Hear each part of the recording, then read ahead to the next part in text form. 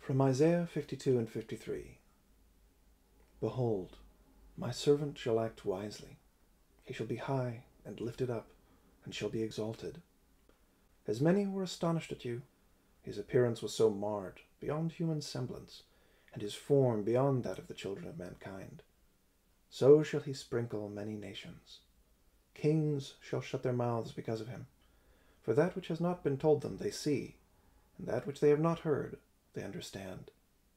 Who has believed what he has heard from us? And to whom has the arm of the Lord been revealed?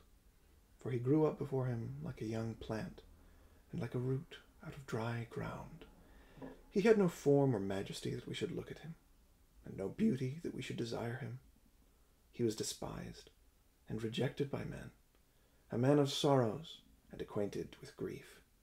And as one from whom men hide their faces, he was despised, and we esteemed him not.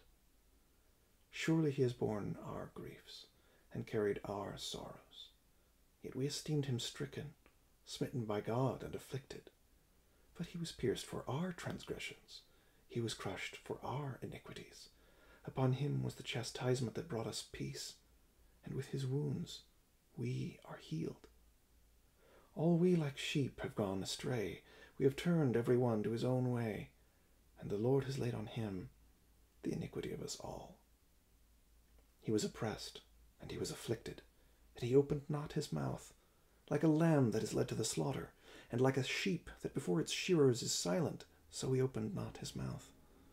By oppression and judgment he was taken away. And as for his generation, who considered that he was cut off from the land of the living, stricken for the transgression of my people, and they made his grave with the wicked, and with a rich man in his death, although he had done no violence, and there was no deceit in his mouth. Yet it was the will of the Lord to crush him. He has put him to grief. When his soul makes an offering for guilt, he shall see his offspring. He shall prolong his days. The will of the Lord shall prosper in his hand. Out of the anguish of his soul he shall see and be satisfied. By his knowledge shall the righteous one, my servant, make many to be accounted righteous, and he shall bear their iniquities. Therefore I will divide him a portion with the many, and he shall divide the spoil with the strong, because he poured out his soul to death, and was numbered with the transgressors. Yet he bore the sin of many, and makes intercession for the transgressors.